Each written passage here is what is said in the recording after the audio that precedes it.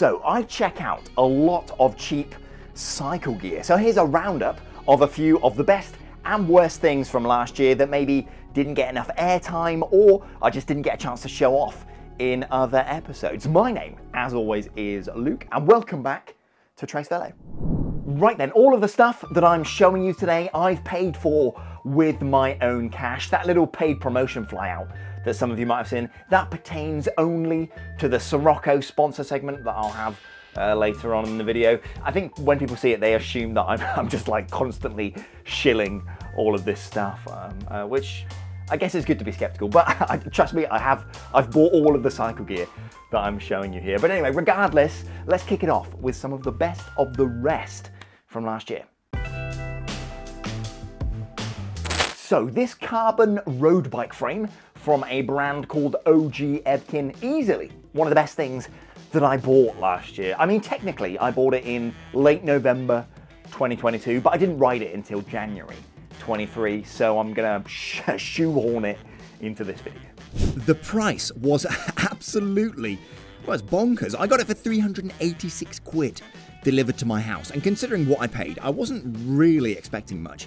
But it kind of blew me away. The frame was spotless externally with some really nicely applied decals, and it was the same story inside. Really nice carbon layout with very few creases from what I could see, and virtually no signs of excess resin or shoddy craftsmanship. The head tube was really nice, and the bottom bracket area had clearly had some additional finishing after coming out of the mold. Just a really tidy frame. It also came with little extras that you don't usually see at this price: a branded headset with some decent bearings, a rubber cover for the seat post clamp, a chainstay protector, and the seat post came with adapters for a regular saddle and oval carbon saddle rails. You usually need to buy these extra adapters on top. So yeah, a really nice touch. It was also an absolute dream to work on and rides really nicely too. It's just a frame with a level of quality and finish that I wasn't expecting at this price. So gravel biking, I've really got into it this year actually, and my setup here, it's one bike, so I'm using mountain bike cassettes at the back. That's all well and good, but big 11 to 50 tooth cassettes like this, they're generally heavy and pretty expensive as well. This basic SRAM Eagle 11 to 50 cassette will set you back around 80 quid and weighs 609 grams. For roughly the same price, you can pick up one of these ZTTO cassettes that comes in nearly 200 grams lighter at 419 grams. For an official SRAM cassette in that sort of weight class, you'll need to spend around 300 quid for one of their XG 1299 cassettes. This ZTTO one is milled out from a single block of steel and backed by a nice chunky aluminium spider, so I found it to be stiff and durable too. In terms of shifting performance, the SRAM cassette, well, it just about has the edge. They're a little more forgiving with your indexing, if that makes sense. You can be like slightly off with the barrel adjuster on the rear derailleur, and the SRAM cassette will still shift. But with these ZTTO ones, as long as your derailleur is indexed well and you have the B adjustment screw set properly, you won't have any issues with the shifting. I certainly haven't. Now, I've bought a couple of these cassettes and I'm really happy with them. For the price and the weight, they're nearly impossible to beat. Now, the basic Shimano SPD pedal that most of you are probably familiar with and using is the, well, what's it called? It's the PD-M520. So it's like 30 quid for the pair. They're completely bulletproof, but they are quite heavy at 380 grams for both. So for the last few months, I've been using these SPD pedals from a brand called Z-Ray. I got my pair for 25 quid, including delivery, and yeah, they're fantastic. Really nice build quality, chromoly steel axle with some nice rubber seals to keep the water away from the bearings, aluminium pedal body, and steel cleat fittings where you can obviously adjust the cleat tension on both sides of the pedal. Plus, they come in at around 100 grams lighter compared to those basic Shimano pedals at 285 grams for the pair. Just a great pedal at a really decent price, and they come with some extra cleats as well. Winner winner, chicken dinner. Right then, keeping with the gravel bike theme we've got going on in this episode, these SPD mountain bike shoes here from a brand called Sidebike, yeah, these have been wicked. On my road bike, I've been using these carbon road shoes from Sidebike for around 2 years. I've done a video on them already, and for the price, I think they're fantastic. Sidebike also do SPD mountain bike shoes, so I picked up these early last year, and for the price, yeah, I can't fault them. Maybe not the best looking shoes ever, but they're comfortable and well made with a decent lockdown strap and a clasp. The outer skin is nice and durable with a reinforced toe cap, and on the bottom you can even remove these 2 screws and install some additional studs for extra grip on crummy trails or whatever. They're also super easy to clean. I just wash them down in the sink actually, and because the materials used, they don't really hold water. They drain out and dry super quickly. I got my pair for 50 quid delivered, but I've definitely seen them for cheaper. Yeah, these things are great. I love them. Right then, in a previous episode, I showed you these. So these are toe covers from a brand called Gaio, and I really rate these things. I think they're wicked. But when it's properly raining outside, which let's face it, this time of year in the UK does happen quite often, you've got to have full shoe covers.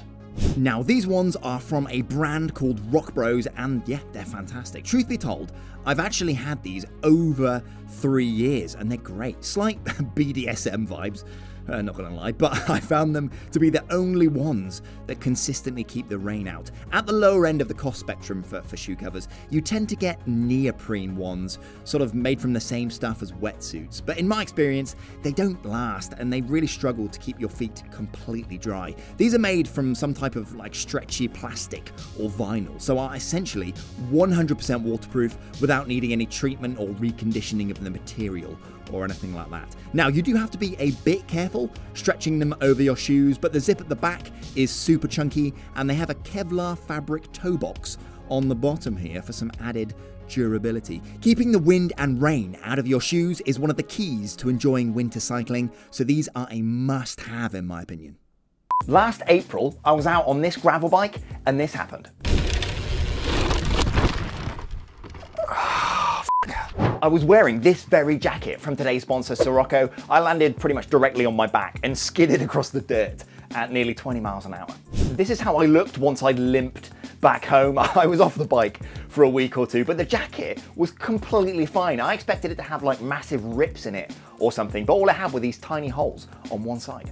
I've worn this jacket maybe 30, 40 more times since then, and the holes haven't gotten any worse or frayed at all. So yeah, the construction and materials of Sirocco gear is just top tier. I've crash tested their stuff a couple times by now actually, and yeah, I've got a lot of faith in it. They recently revamped this J1 jacket as well. It's got some bigger pockets on the back, plus it's super comfortable, warm, showerproof, and it comes in a bunch of different colors as well. As for bib tights, I'm always wearing these SRX Pros. They're just super warm and comfortable, and the padding is really good. But if you want something less expensive, their Black Sea version is really good too. But Sirocco do all sorts of wicked cycle gear, so if you want to check them out, use my link in the description. Save 10% off the entire site, which is pretty cool.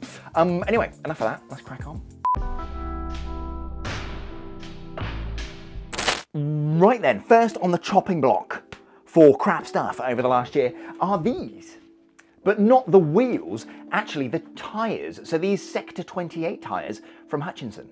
Now, these aren't cheap. I paid 35 quid each, so about 70 quid for the pair, and to be frank, they're maybe some of the worst tyres I've ever bought. I had a pair of Hutchinson Fusion 5 tyres a few years back, and those were decent, but these are dreadful. On paper, the premise for these tyres is great, so a softer grade rubber on the edges or the sides for grip, and then a harder compound in the middle for lower rolling resistance and a bit of added durability. Sounds ideal, but in the wet, that harder compound offers virtually no grip. Some of you will know I put out a short about these a few days ago because I actually came off the bike using these tyres. Unfortunately, I don't film all my rides, so I don't have any footage, but it had rained briefly about an hour before going out, so the tarmac essentially looked like this. Wet on the ground, but no standing water or anything like that. Going around a very shallow corner, the back wheel just slipped out from underneath me. I hit the deck and got a concussion. Yeah, not cool. Now, earlier on in the ride, I did actually feel like something was sort of off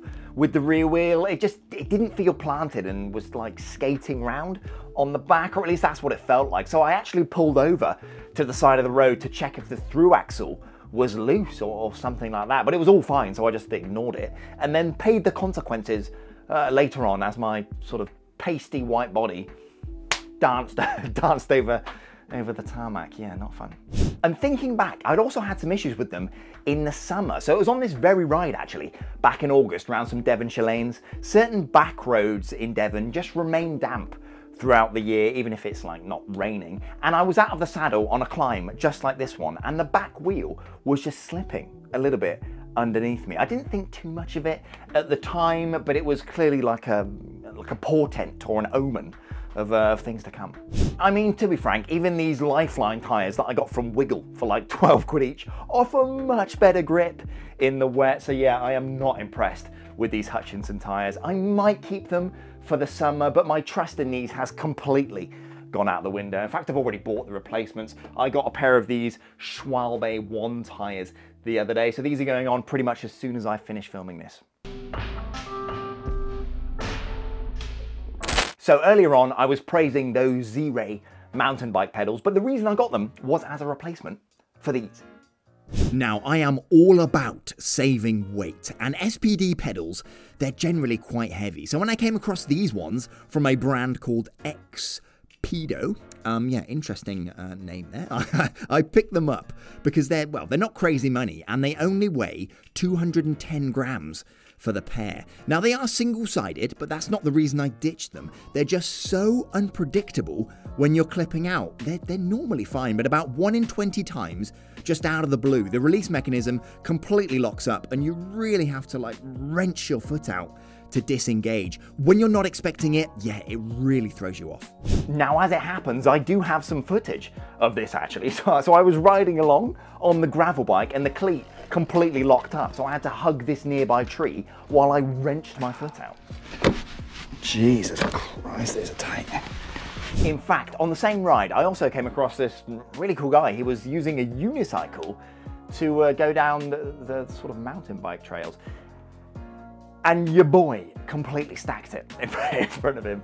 So let it never be said, I'm not, smooth. That's pretty cringe. A unicycle? That's very sick. You have brakes too? Oh. Nice. So yeah, if you're looking to visually present to others around you that you have absolutely no competence on a bicycle, these are the pedals for you. So then, lad, do you want some lightweight disc rotors yet? Well, don't get these ones, they're crap.